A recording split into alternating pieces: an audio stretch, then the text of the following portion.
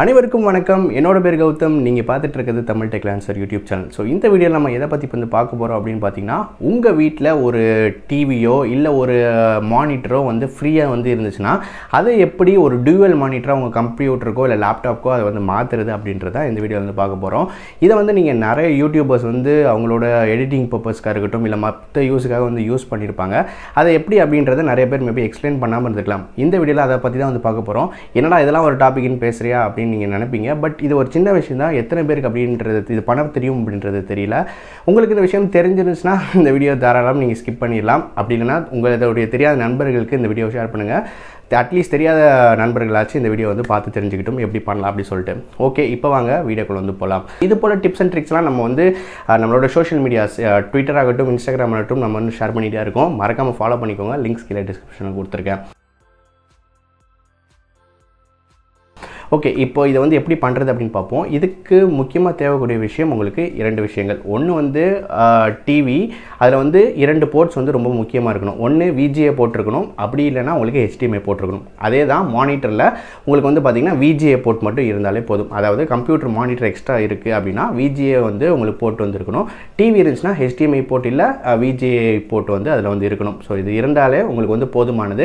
எப்படி உங்களுடைய லேப்டாப் ஸ்க்ரீனையோ இல்லை உங்களுடைய கம்ப்யூட்டர் ஸ்க்ரீனையோ 2 ஸ்க்ரீனாக வந்து எப்படி கொண்டு வருது அப்படின்றத வந்து பார்ப்போம். இரண்டாவது விஷயம் என்ன அப்படின்னு பார்த்தீங்கன்னா, HDMI கேபிள் வந்து இருக்கணும், அப்படி இல்லைனா விஜிஏ கேபிள் இருக்கணும். ஸோ உங்கள் லேப்டாப்பில் வந்து பார்த்தீங்கன்னா மோஸ்ட்லி வந்து இப்போ வரதெல்லாம் HDMI போர்ட் கொடுக்குறாங்க. ஸோ பழைய வெர்ஷன் லேப்டாப்னா பார்த்தீங்கன்னா உங்களுக்கு விஜிஏ இருக்கும். ஸோ சப்போஸ் உங்களுக்கு வந்து லேப்டாப்பில் விஜிஏ போர்ட் இருந்து டிவியில் வந்து உங்களுக்கு HDMI போர்ட் இருந்துச்சுன்னா விஜிஏ உங்களுக்கு வந்து HDMI போர்ட்டை கன்வெர்ட் பண்ணுற கேபிள் வந்து வாங்கிக்கோங்க. அப்படி இல்லை லேப்டாப்லேயே HDMI போர்ட் இருக்குது, டிவிலேயும் HDMI போர்ட் இருக்குன்னா HDMI to HDMI போர்ட் வந்து வாங்கிக்கலாம். ஸோ இந்த மாதிரி கேபிள்ஸ் வந்து நிறைய ஆப்ஷன்ஸ் இருக்குது. நான் லிங்க் எல்லாமே வந்து கீழே டிஸ்கிரிப்ஷனில் கொடுத்துருக்கேன். உங்கள் லேப்டாப்லையும் உங்களுடைய மானிட்டர்லையும் எந்த மாதிரி பின்ஸ் இருக்குது அப்படின்றத பார்த்துக்கோங்க. ஸோ இந்த போர்ட்ஸ்லாம் எப்படி இருக்கும் அப்படின்றது உங்களுக்கு தெரியலனா நான் வந்து இப்போ வந்து காட்டுறேன். இந்த மாதிரி இமேஜஸ் தான் இருக்கும். HDMI போர்ட்னா இந்த மாதிரி தான் இருக்கும். ஸோ விஜிஏ போர்ட்னா இந்த மாதிரி தான் இருக்கும். ஸோ தெரிஞ்சுக்கோங்க. இந்த போர்ட்ஸ் உங்களுடைய லேப்டாப்லையும் உங்களுடைய மானிட்டர்லையும் எந்த மாதிரி போர்ட்ஸ் இருக்குது அப்படின்றது தெரிஞ்சுக்கோங்க. தெரிஞ்சதுக்கப்புறம் அந்த கேபிள்ஸ் வந்து வாங்கிக்கோங்க. நான் லிங்க்ஸ் எல்லாமே வந்து கீழே டிஸ்கிரிப்ஷனில் கொடுக்குறேன். ஒன்ஸ் நீங்கள் வந்து வாங்கிட்டீங்க அப்படின்னா, நான் பர்சனலாக வச்சிருக்கிறது என்னோட லேப்டாப்பில் HDMI போர்ட் இருக்குது, அதே போல் டிவிலையும் HDMI போட்டிருக்கு.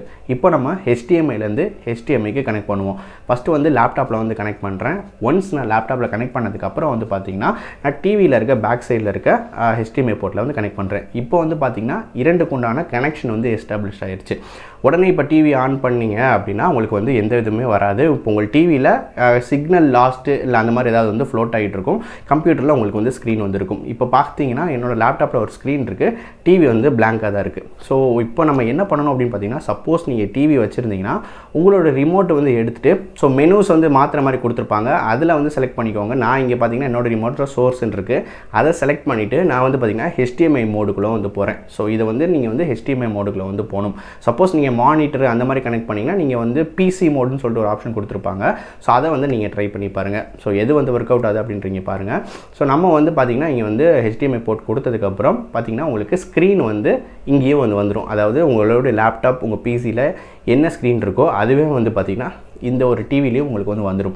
ஒன்ஸ் வந்ததுக்கப்புறம் இங்கே ஒரு ஸ்க்ரீன் எப்படி யூஸ் பண்ணுறது ப்ரோ, இங்கே ஒரு ஸ்க்ரீன் எப்படி ப்ரோ யூஸ் பண்ணுறது அப்படின்னு சொல்லிட்டு உங்களுக்கு கேள்வி வரும். ஸோ அதுதான் அடுத்து பார்க்க போகிறோம். ஸோ உங்களுடைய டெஸ்க்டாப்பில் வந்து ரைட் கிளிக் பண்ணிங்கன்னா டிஸ்பிளே செட்டிங்ஸ் அப்படின்னு சொல்லிட்டு ஒரு ஆப்ஷன் கொடுத்துருப்பாங்க.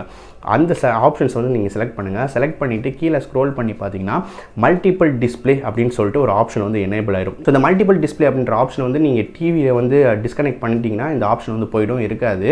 ஸோ ஒன்ஸ் ஆன் பண்ணதுக்கப்புறம் தான் இந்த மல்டிபிள் டிஸ்பிளே அப்படின்றது எனேபிள் ஆகும். எனேபிள் ஆனி அந்த ட்ராப் டவுன் நீங்கள் வந்து செலக்ட் பண்ணி பார்த்தீங்கன்னா 4 ஆப்ஷன் வந்து வரும். மொதல் ஆப்ஷன் வந்து பார்த்தீங்கன்னா டூப்ளிகேட் த டிஸ்பிளே அப்படின்னு சொல்லிட்டு கொடுத்துருப்பாங்க. அதாவது உங்களுடைய PC இல்லை லேப்டாப்பில் என்ன ஸ்க்ரீன் இருக்கோ அதுவே ஸ்க்ரீனை வந்து உங்களை இதில் வந்து பார்க்கணும், உங்கள் டிவி மானிட்டர் வந்து பார்க்கணும் அப்படின்னு நினச்சிங்கன்னா ஃபஸ்ட்டு டூப்ளிகேட் ஆப்ஷன் சொல்லிட்டு கொடுங்க. இரண்டுலேயுமே பார்த்தீங்கன்னா ஒரே ஸ்க்ரீன் தான் வந்து வரும். ஸோ சப்போஸ் உங்களுக்கு வந்து டிவியில் மட்டும் பார்க்கணும் அப்படின்னா மோட் 2 அப்படின்னு சொல்லிட்டு ஆப்ஷன் கொடுத்துருப்பாங்க, அதை செலக்ட் பண்ணிக்கோங்க. இல்லை நான் வந்து லேப்டாப்பில் மட்டும் பார்க்கணுன்னா ஷோ மோட் 1ன்னு சொல்லிட்டு ஆப்ஷன் கொடுத்துருப்பாங்க, அதை செலக்ட் பண்ணிக்கோங்க. ஸோ இன்னொரு முக்கியமான ஆப்ஷன் இதுதான் அந்த ட்ரிக் அப்படின்னு சொல்லலாம். எக்ஸ்டெண்ட் தீஸ் டிஸ்பிளேன்னு சொல்லிட்டு ஒரு ஆப்ஷன் கொடுத்துருப்பாங்க. இந்த எக்ஸ்டெண்ட் தீஸ் டிஸ்பிளே வந்து நீங்கள் செலக்ட் பண்ணீங்க அப்படின்னா உங்களுடைய லேப்டாப்பில் ஒரு பிசியில் ஒரு ஸ்க்ரீன் வந்து நீங்கள் வச்சுக்க முடியும். அதே வந்து டிவி மானிட்டர் வந்து பார்த்திங்கன்னா இன்னொரு ஸ்க்ரீனை வந்து நீங்கள் வந்து வச்சு யூஸ் பண்ணிக்கலாம். ஸோ இது வந்து எங்கே யூஸ் ஆகும் ரொம்ப அப்படின்னா யூடியூபர்ஸ்க்கு எடிட்டிங் அப்போ ரொம்பவே யூஸ்ஃபுல்லாக இருக்கும். ஏன்னா அவங்க சைமல்டேனியஸ் ஒர்க் வந்து பார்த்துட்டு இருப்பாங்க. நான் பர்சனலாக அப்படி தான் பண்ணுவேன். எடிட்டிங் எல்லாமே பார்த்தீங்கன்னா லேப்டாப்பில் வச்சு பண்ணிவிட்டு ஸோ பெரிய ஸ்க்ரீனில் நம்ம யூடியூபாக இருக்கட்டும் மற்ற என்ன ஆக்டிவிட்டீஸ் வந்து பார்க்கணுமோ அதெல்லாம் வந்து நான் டிவியில் வச்சு பார்ப்பேன். ஸோ இப்படி தான் நான் வந்து பர்சனலாக பண்ணிகிட்டு இருக்கேன். ஸோ இந்த ஒரு டவுட் வந்து நிறைய பேருக்கு இப்போ வந்து கிளியராக இருக்கும், எப்படி வந்து எல்லோரும் யூஸ் பண்ணுறாங்க அப்படின்னு சொல்லிட்டு. ஸோ இந்த மாதிரி நீங்கள் வந்து வச்சுருந்தீங்கன்னா ட்ரை பண்ணி பாருங்கள். பார்த்துட்டு கீழே இருக்க கமெண்ட் செக்ஷனில் சொல்லுங்கள் எப்படி இருந்தது, உங்களுக்கு நீங்கள் கனெக்ட் பண்ண முடிஞ்சதா, இல்லை ஏதாவது சந்தேகங்கள் வந்து இருந்துச்சுன்னா கீழே இருக்க கமெண்ட் செக்ஷனில் வந்து கேளுங்க. மீண்டும் இதே மாதிரி ஒரு வித்தியாசமான யூஸ்ஃபுல்லான வீடியோவோட அடுத்த வீடியோவில் வந்து சந்திக்கிறேன். நன்றி, வணக்கம்.